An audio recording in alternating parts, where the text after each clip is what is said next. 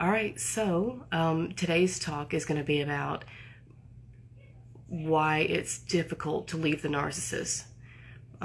Because people's favorite thing, especially somebody who's never been with one, people's favorite thing to say is, well, why don't you just leave?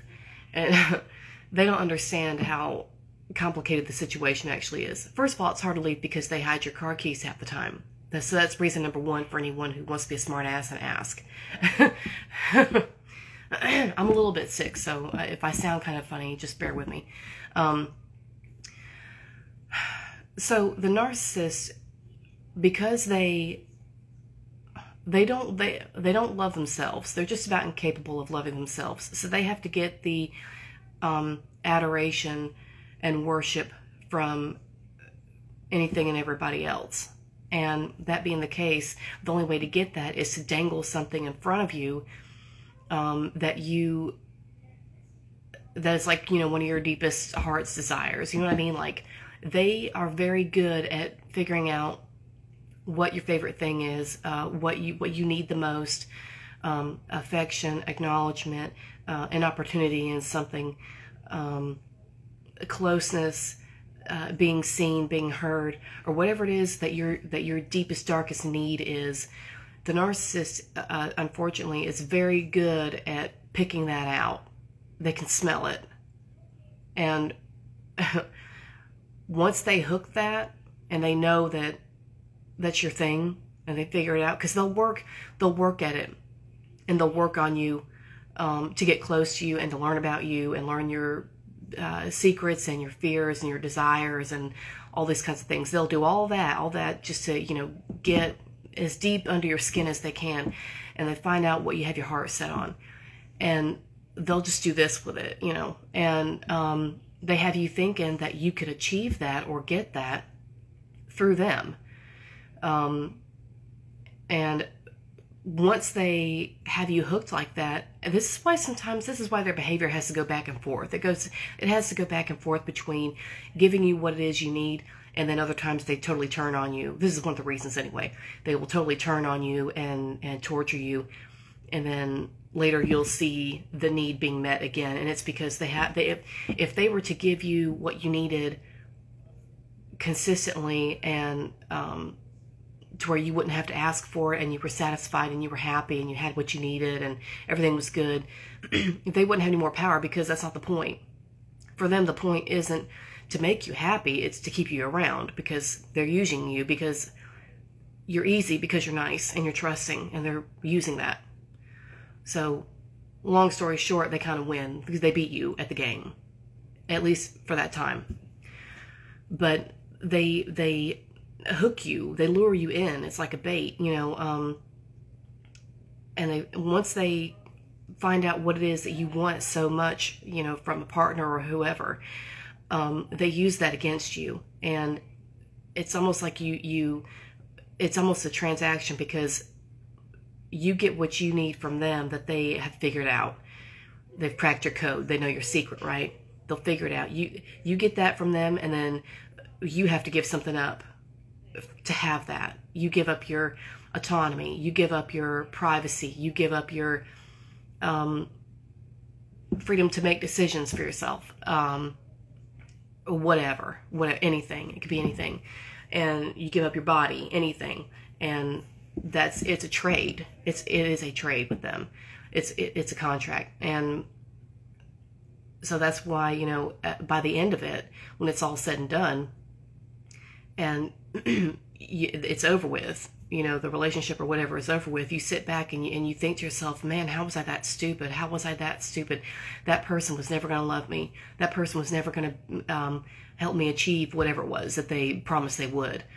That person was never going to support me in what I needed, or what have you, whatever the big dream was that they figured out about you and used. They were never going to be able to do that. And that person will have you thinking that you can only accomplish it through them. They're only going to get it through them. I remember thinking to myself, many times, I remember thinking to myself, you know, I'm never going to get anything better than him. So I better be damn glad that he's around. And I really thought that. Like, if I could go back and... There's a small part of me that wants to go back in time and just kind of slap myself a little bit for thinking that, because, like, that's atrocious. That's horrible to make someone think that. And I felt, you know, stupid for falling for it. It's like you can't help but fall for it, because the narcissist is so damn good at manipulating. They're so good at getting into your mind and just twisting it into a pretzel. You know, they're so good with psychological shit. It's a damn shame they don't put it to use, like, you know, for something that's actually helpful to society. Because they are so good at lying and pretending. And there's a lot of grandiosity and you know, like just playing the part. The whole thing is like this fantasy that they build. You know, y'all have this shared fantasy together where you're both gonna achieve what you want, and they're gonna help you achieve your dreams and shit like that. And I had boyfriends who, back when I had first started making jewelry, I had a couple who were like, oh yeah, you know, that jewelry's gonna be great, blah, blah, blah. And there was one in particular that would buy beading supplies for me. We would go to Michael's craft store, and I would pick stuff out. And I was used to buying my own stuff, but he was like, no, baby, I'll buy it, I'll fund this. And I'll never forget, like, one particular time, that one particular narcissist was like, I picked out some stuff, and he said, no, I'm gonna get it. And I said, you don't have to, because I don't like, because I know, like, there was a part of me that knew that if I let him start doing stuff for me, there was going to be a transaction. There was going to be a trade somehow. And I was right. God damn it, I was right. But he was like, he like did like a one-arm hug, sort of the way my father used to do. And it was almost like he was mothering me in a way, or doing like a parent, you know. It was that kind of a hug. It was that kind of a interaction. I don't know how to put it into words quite, but it was like that. Like he was, you know, going to take me under his wing and make it all okay. There really wasn't anything wrong. Actually, my fucking life was great before I met him. It was after I got him involved in my life that everything just kind of went downhill. But he had that air about him that he was able to pull out that card and deal it, you know, and sucked me in. That was it. But he had a real loving way about telling me that he was going to help me and shit like that. And he was like, no, I'm going to fund this. I'm going to fund this. And that arm came around me, and I was like, all right. And I buckled, and I fell for it, and I let him do it. So he just bought me a bunch of fucking beads, whatever, from fucking Michael's. But that the jewelry's doing good now, but that's due to my efforts, not his, because I keep at it. He's long gone, but I've kept with it and kept doing it, and it's fine now. But you know, that was one of the things that he used, you know. Well, yeah, man, your jewelry's gonna be great. You can be all over the place. You can do advertisements online, blah blah. He was like trying to come up with all these ideas and shit to like really, you know, pump me up or whatever. And I don't know what he'd say now if he knows, if he were to ever find out that I specialize in helping women get away from narcissists. Like, I don't even know. Well, he'd probably say, oh yeah, man, that's great. Not knowing that he himself is one. Or just being in utter denial about it. But the reason they're so hard to break away from like that is because they have you thinking that they're the only doorway to what you need or what you want, or what you have your heart set on, that they're the only way you're going to get it. You know, kind of like how Jesus said too. All things are possible only through me. And that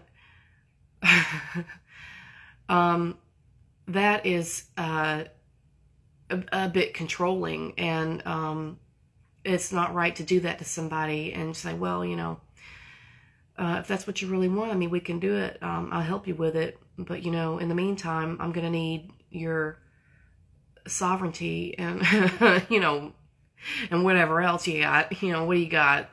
Lay it out for me. Let me see what I'm working with. And they'll just run the fucking show. And you get so attached to that because they're so good at just, you know, reeling you in like that. They just pull your ass in, and they get in your mind, and they really implant themselves. And that is why it's so hard to get out. Not only that, but also the narcissist is operating from a seriously wounded inner child. All of us have a wounded inner child because all of us were done wrong by our caretaker at some point. Either something was said that was hurtful or something was done that was hurtful by somebody in our youth that has stuck with us, whether we realize it or not. Everyone in the world has it. And the narcissist has it on a severe level, and their way of quote unquote coping with it is to say to themselves, well, my mother didn't approve of me, or didn't give me affection, or didn't pay attention to me, or whatever, but I'll be fucking damned if I don't get it from everybody the fuck else. And they'll go out and just like wreak havoc in everybody else's lives and do what I was just saying with the hook and the fantasy, right? And they'll go out there and they will figure you out. They will figure you out and get close to you, and find out what your deepest, darkest desires are, and just eat it, you know, but because they're operating from a wounded inner child, that's who's really, you know, pulling all the levers. And that person also operates at times as a motherly figure, because they're trying to do it for themselves. And this is what happens a lot of times with children too, when they realize that the caretaker is not going to be able to take care of them or whatever, you know, just like can't or won't, you know, won't take care of them, won't love them, won't acknowledge them, whatever the issue is. And the child says, well, hell, I'll just have to do it for myself. I'll find a way, because it's survival.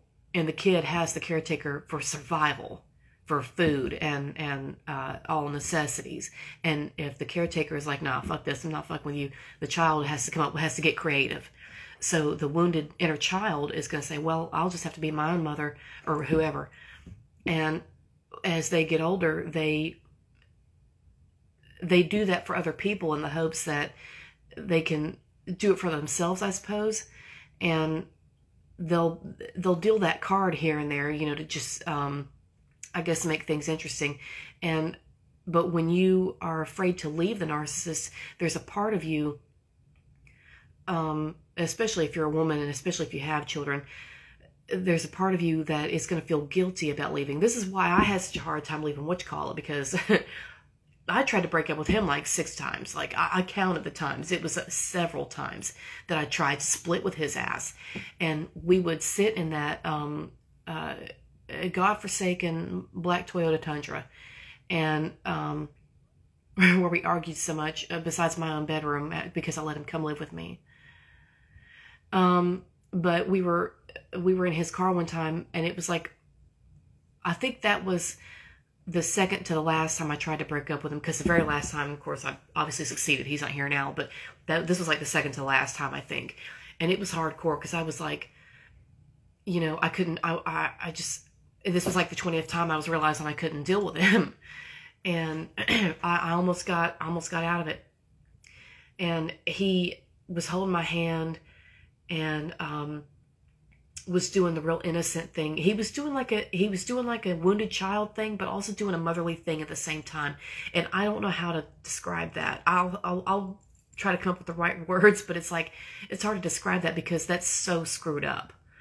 And it takes serious mental issues to be able to do the gymnastics involved to accomplish that and pull that off. It's like, that takes a lot. It takes a lot of brain power to do that. So, but he managed, and he talked me out of, you know, breaking up with him or whatever. And that I just, sometimes, like, I used to be ashamed looking back at how often he got by with that. Just that one. It's not to mention other times I tried to break up with boyfriends and they would talk me out of it. Narcissistic or not, but anyway, alas. So, but he would talk me out of it every time. And I'd be crying and just, you know, raging on the inside like a maelstrom. And he would reel me back in, because he was still preying on that little part of me that he had convinced that I would never get love from anybody else, or that I would never have anybody like him ever again, because he was so great. So he used his wounded inner child came to the forefront and said, "Oh no, please, please, please." And once you see that, it fucks with your mind, because you're going to look at that, you know, and especially if you're a woman with a kid, it's even worse, because that's real to you. And you're going to look at that and say, oh, shit, I can't leave you. I can't do it, because you're going to be in such bad shape if I do. All right. Another 6 weeks it is, you know. And you just like sit in this pile of shit with him. And he's like, oh, okay, good, you know, we're back. All right, we're live. We're back live, you know, commercial break's over, you know. And they just like, they feed off that shit. And all the while, and right after y'all have a conversation like that, I can guarantee they're going to go back. One of the next topics coming up is going to be something you want. And something they've been planning on giving you. They've been waiting on giving you. Oh, they got a gift for you. Or something, you know, because the next topic is going to be about you and how great you are, or something about you that they want to give you. And that's to distract you from how fucking miserable you are. And it's to distract you from the sadness and the guilt of even thinking of abandoning such a child. And that's at least one of the ways that they make it hard for you to get the hell out, is because they are using that wounded inner child to prey on your instincts and your guilt. And you just wallow in that shit. And then some of them are so good that they'll have you feeling bad about it later. Like, how the hell did I even think to leave this poor guy? I mean, you know, he's so great. He just needs to be understood. He just blah, blah, blah. And it's amazing how they do that, because you feel dumb after every time it happens. You feel like an idiot. I don't want you to feel like an idiot. What might help would be, especially if you've just broken up with them, or even if you haven't, if it's been 6 or 8 months, whatever, it doesn't have to be last week. But if you've left them, you finally got the courage to get out, and you left them, and you're feeling, and there's a part of you that's feeling guilty or bad about it, because they had their good points. No, probably not. They might have like somewhere deep down inside, but on the surface, no, because the surface is a facade. It's an act.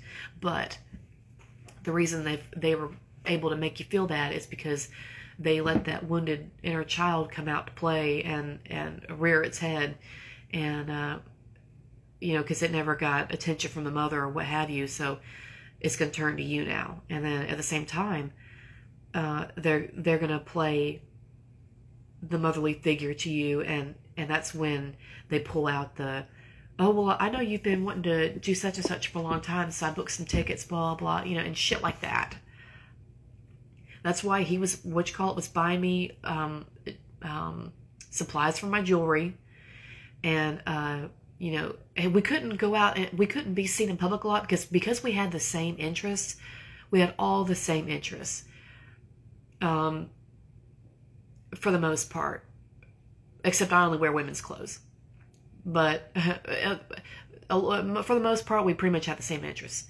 And we couldn't go to any of the events together that we wanted to go to, because his wife, who come to find out, was not, had no knowledge of a divorce and being in place, also had the same interests we did. We all ran in the same fucking circles, all around the same people, everything. We shopped at the same places. I did consignment at places that she frequented every week.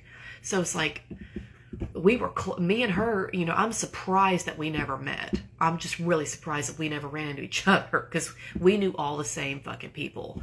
Well, me and him couldn't go to events and shit, you know, because she would have been there. He was like, no. And I was like, well, if y'all are in the process of splitting, then what's the problem? No. And we never went anywhere together to like places, you know, events and stuff. We could go to restaurants and stuff, you know, but not like open, not like things that like interested us, not like fun stuff. So, yeah, and that's just how they do. But they make you feel bad, because they let because really deep down they're operating from the wounded inner child. Seriously, a lot of people are, but most people that are operating from wounded inner child don't wreak the same kind of havoc that the narcissist does, because they've let it.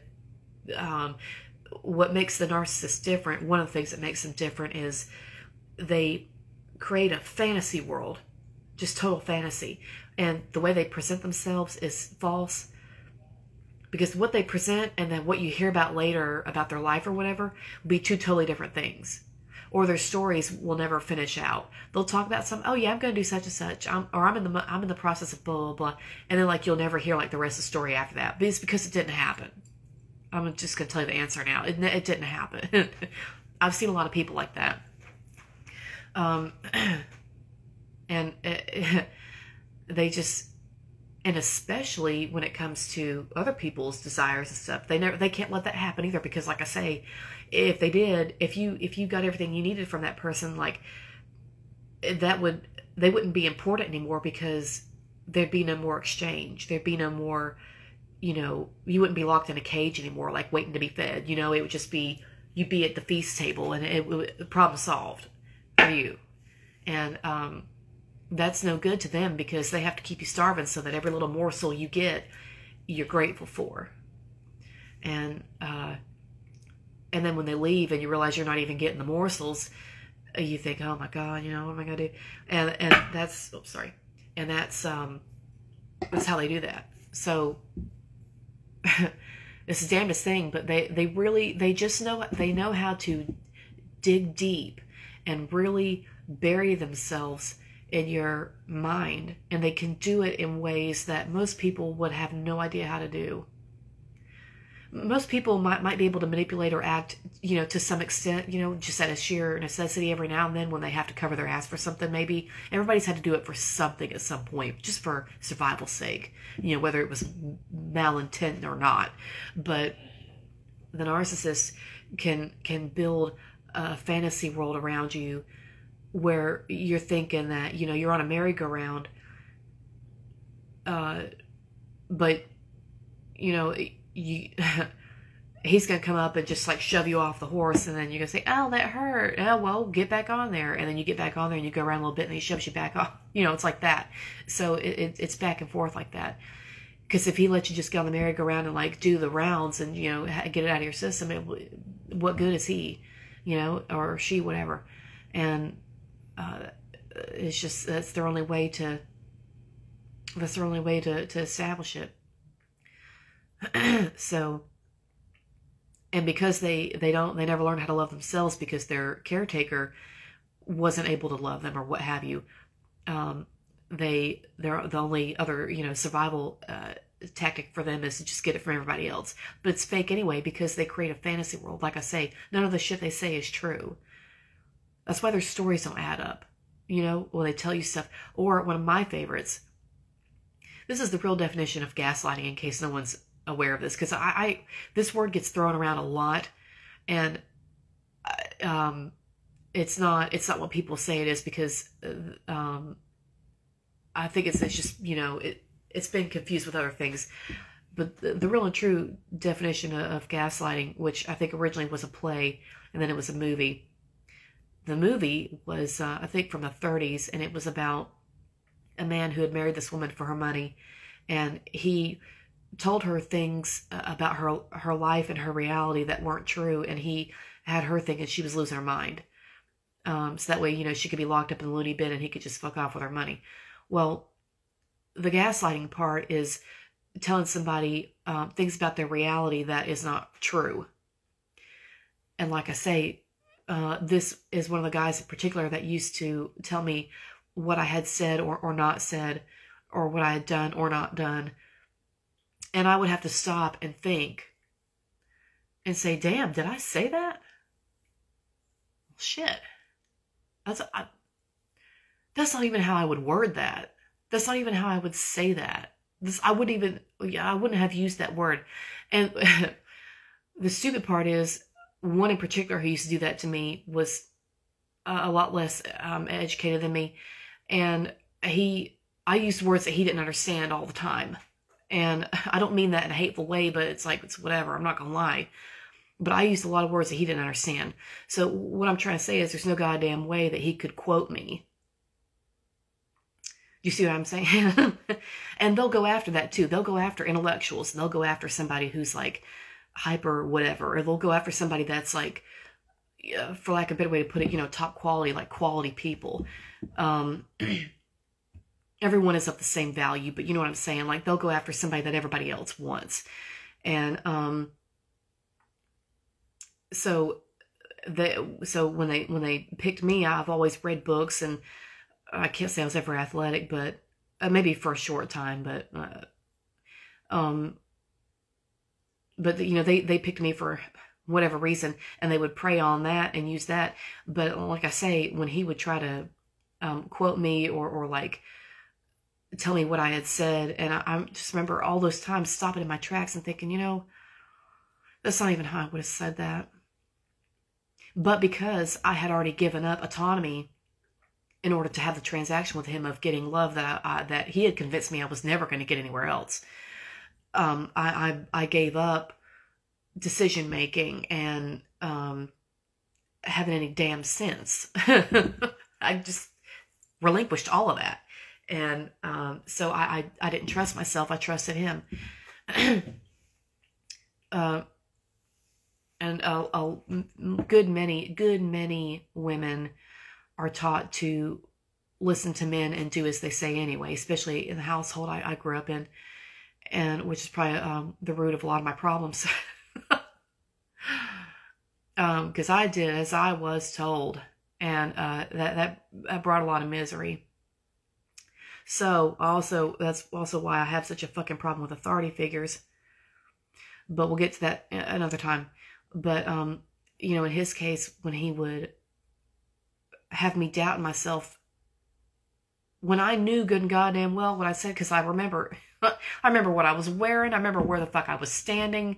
I remember details and shit. When somebody says something meaningful, if it means something to me, I will fucking remember it. What's weird is I typically remember how people are situated physically when it's said.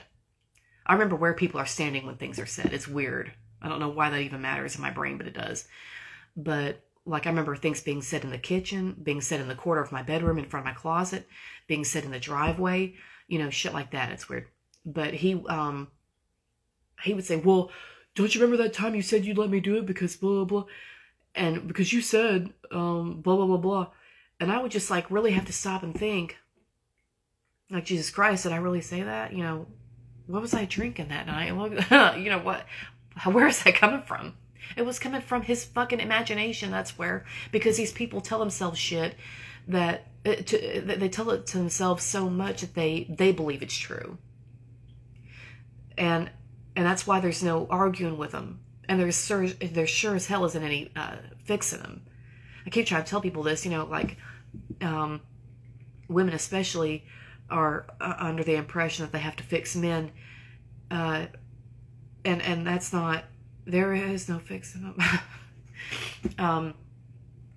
There's not any fixing them, but especially narcissistic ones, they're even more extreme and more, believing that they can do no wrong, and that's like, a slightly different animal, and because they're living in their little fantasy world where they call the shots, and you're going to sign your name in blood and everything else.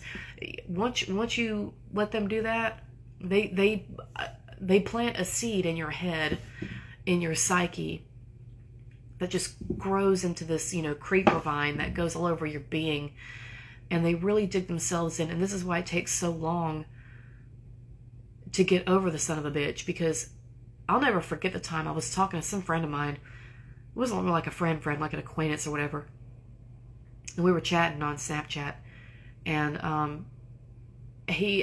was telling him something about a bad reaction I'd had because I was at the grocery store. I was in Virginia Beach at the time, so it was Food Lion. and I was in Food Line, and I saw a guy that looked like Mr. So-and-so, and when I looked at him, there was a small part of my brain that said, no, that's not him. That's clearly not him. Relax. But it didn't matter because my reptilian cortex took over, and because there were too many similarities. The stupid goddamn tribal barbed wire shit over here, whatever that is, the goofy ass navy buzz cut, you know, and because all those guys look the same up there. They all look the same. If you go to Virginia fucking Beach, you'll see what I mean. They all look the same. So I saw him. I thought, oh no, that's not him. That's not him.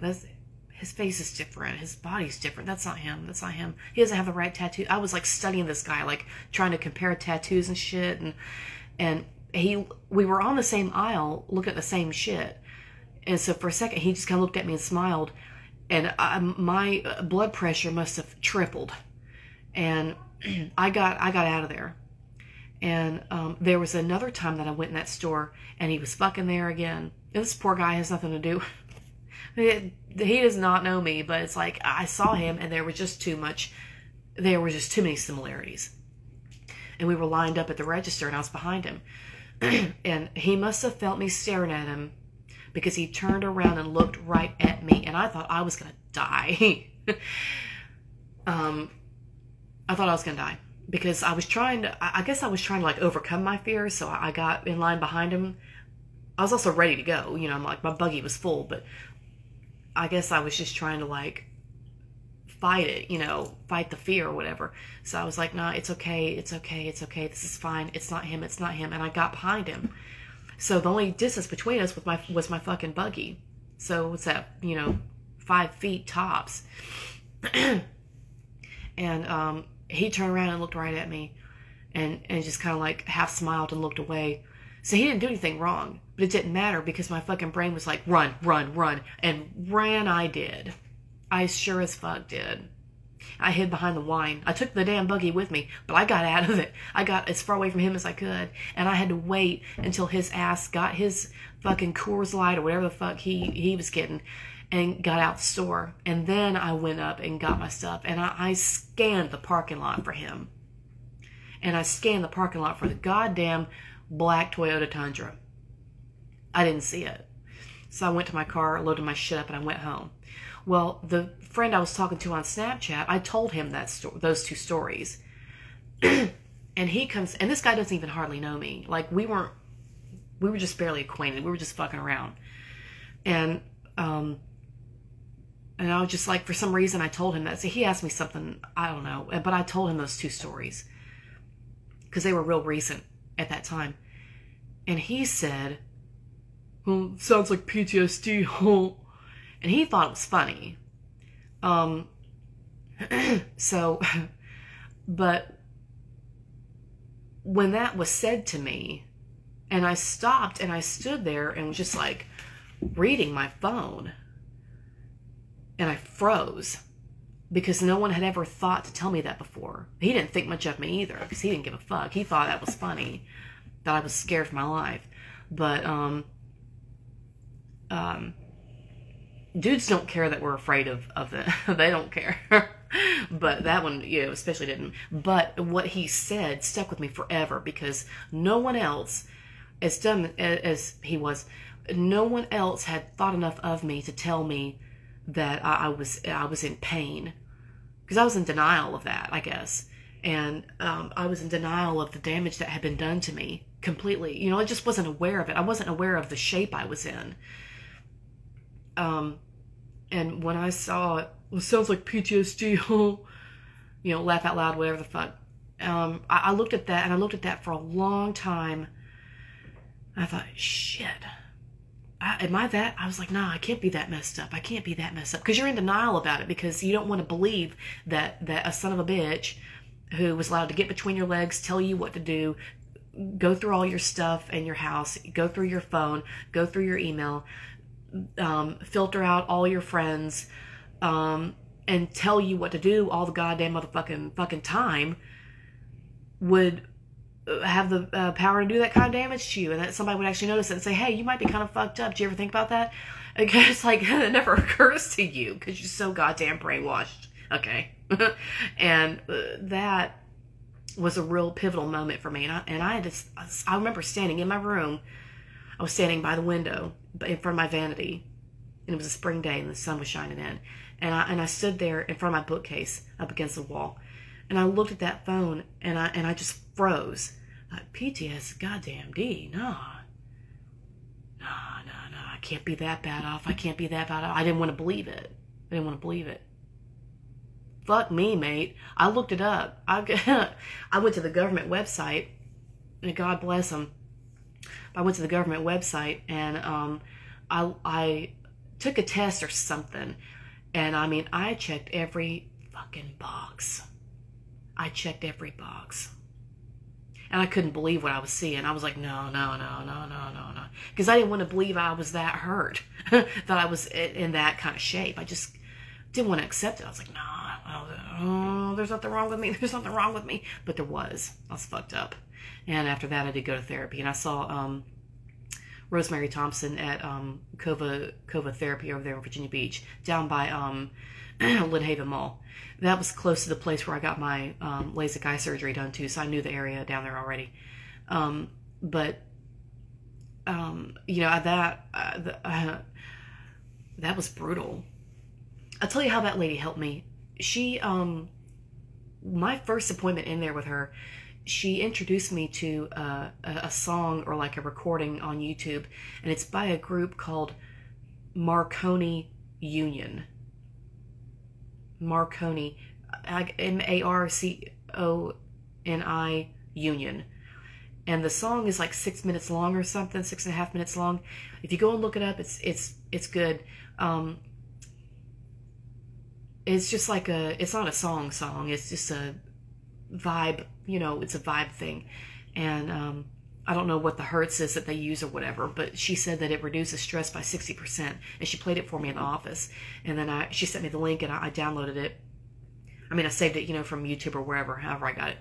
And I still have it. And this was like this was several years ago, but I still have it because it's good and it works. And I started using that. I started feeling kind of better. But yeah, she was great. But I just didn't want to believe I was in that kind of shape. But I had let him have so much power because I let him convince me, because he saw my wounded inner child, and he had me convinced that I don't know the times I sat there either with him or by myself, you know, if I was like in my room chilling alone, the times that I would just think to myself, you know, I'm so lucky to have him. I'm never going to get anybody as good as him ever again. I'm just not going to find it. Because I thought he was great. Even though he worked up as many tears for himself as I did for me. But we argued a lot. I don't know. Half of our arguments, I swear to God, I couldn't tell you what they were about. But anyway, yeah. So they reel you in with shit. And it's funny because the stuff that he pretty much had me convinced that I wasn't going to have without him, I have now.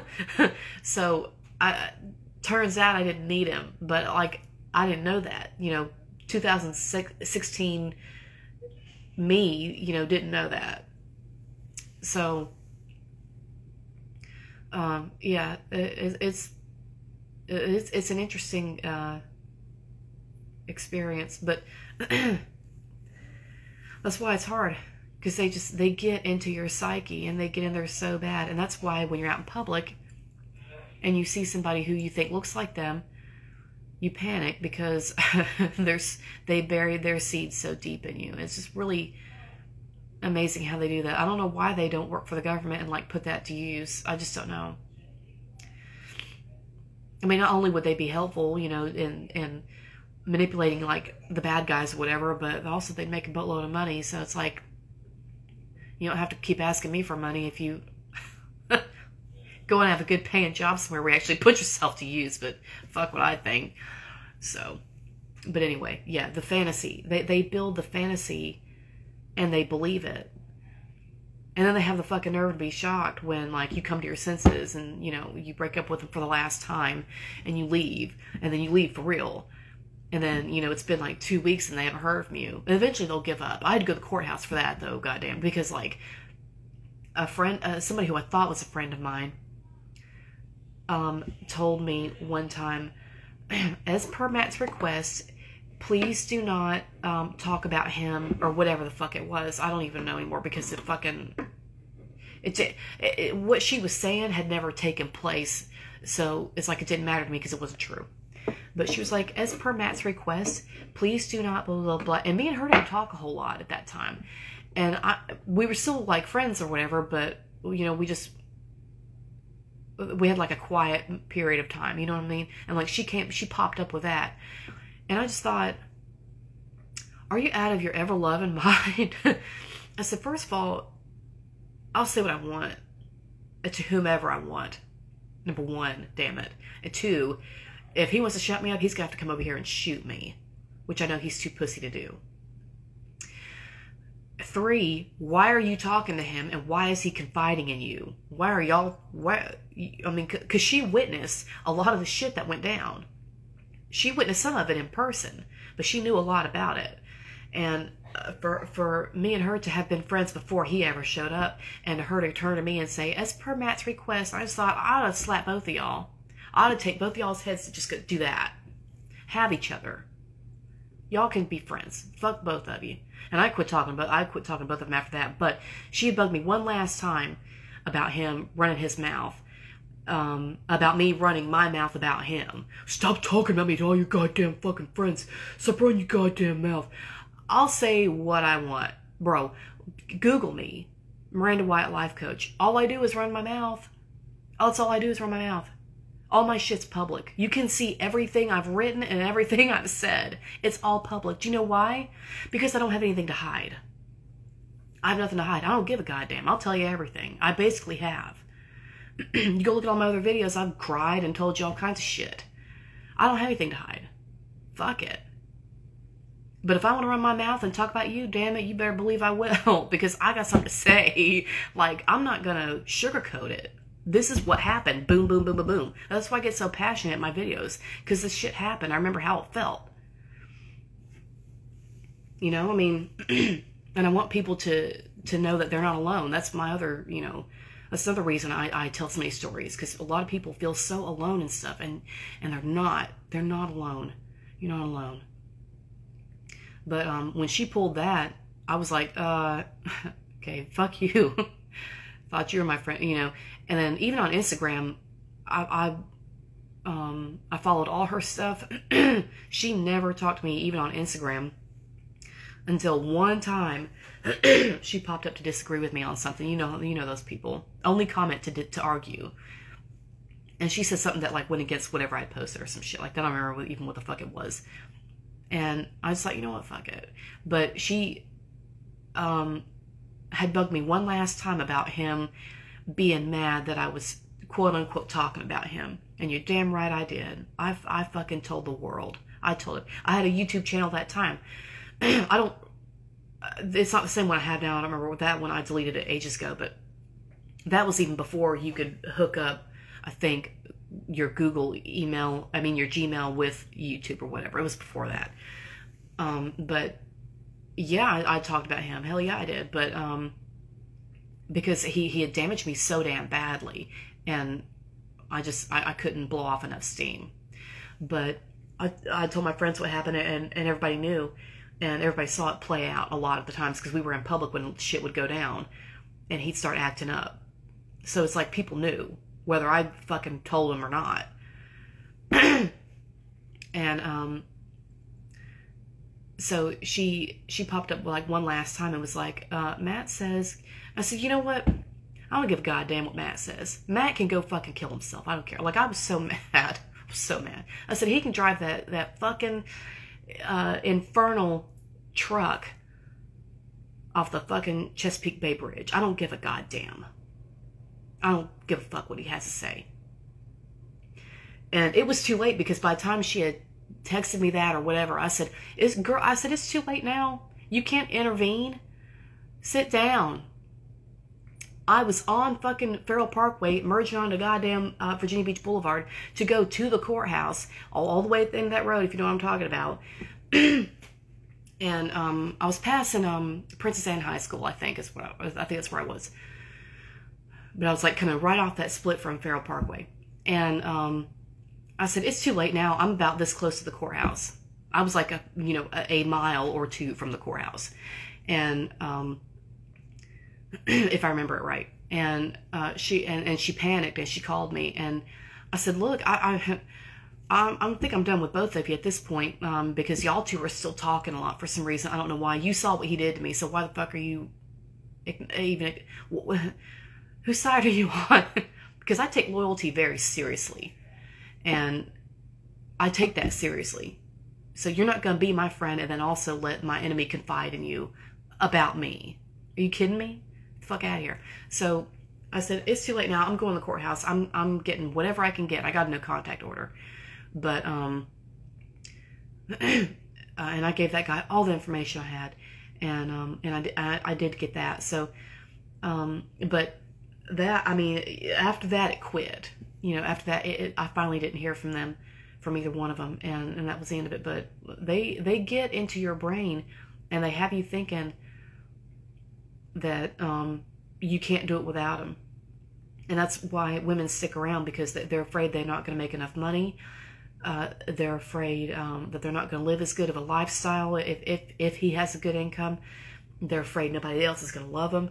And women are not taught to trust their instinct or trust their power. They're taught to, find the right man. And that's killing us. And that's no way to live, and it's shitty, and it's wrong, and it's hurting us. And because of that, we let men push us around, and we let them kind of do what they want, and we complain and we bark about it, but we still let it slide. And it's because we've been taught that if I don't have him, I'm not going to have as good of a life, and that it's got to be some kind of a trade, and that's just par for the course. And indeed it is. But you could go without that as well. And women are afraid to go without that because they've been taught that they're not enough on their own. You got to wear makeup. You got to get breast implants. You got to have a big fat ass. You got to, have the right friends. You got to have, the boyfriend's got to be such and such. You got to have a such and such kind of car. You better have some kind of degree or certificate under your belt so you can, make money, have a good job. But when you're at work, you got to be the best thing.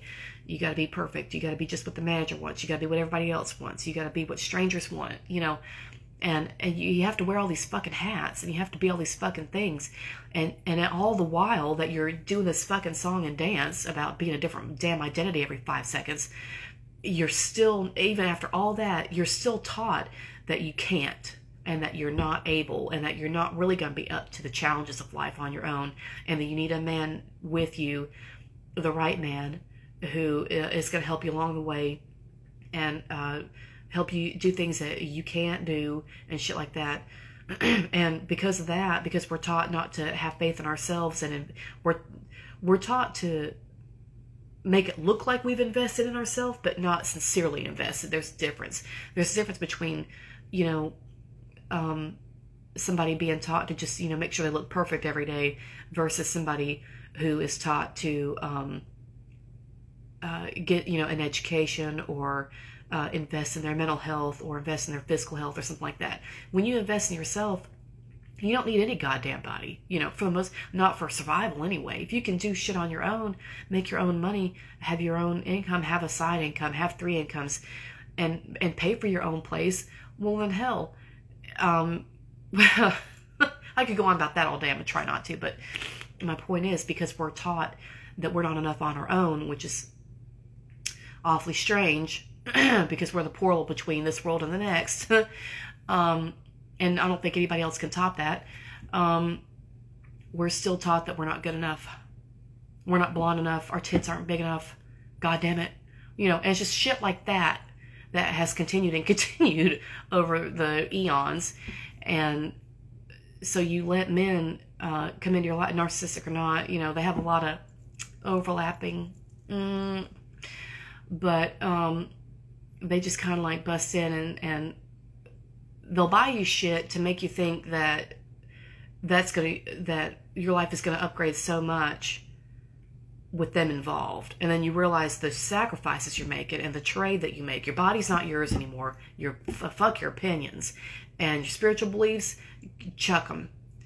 Because they're going to laugh at all that shit. I've had my spiritual beliefs laughed at countless times by men who were allowed to get between my legs, tell me what to do, tell me what I was going to eat, go through my phone, all of it. And I'm just silly, And why do I believe in this? Why do I believe in that? I'm just a fucking idiot.